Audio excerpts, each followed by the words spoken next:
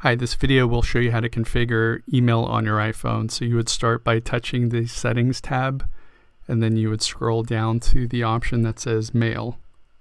Then you would touch that option. And then under where it says Accounts, you would select that. And then select Add Account. And then you would make a selection of Other, since you're setting up a custom email, and then you would click on Add Mail Account. And then under name, you would just enter in your first and last name.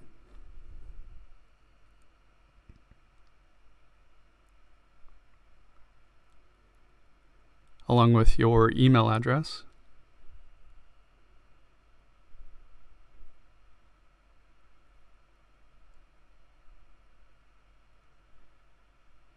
Followed with the password that you had set up.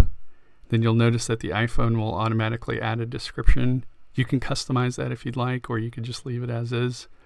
Then you would just select the next link up top. And then the iPhone allows you to set up the account as either an IMAP or POP3 account. We typically suggest that you use an IMAP option.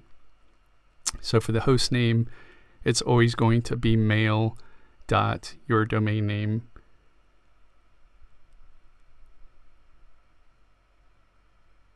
So I'll go ahead and select and copy this host name and use the same thing for the outgoing.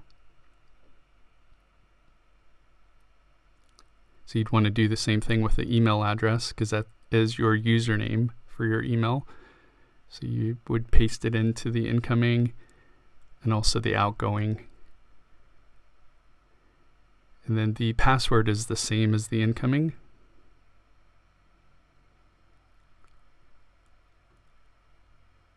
Then you'd click Next, and then the iPhone will verify, and you would just go ahead and click the Continue button.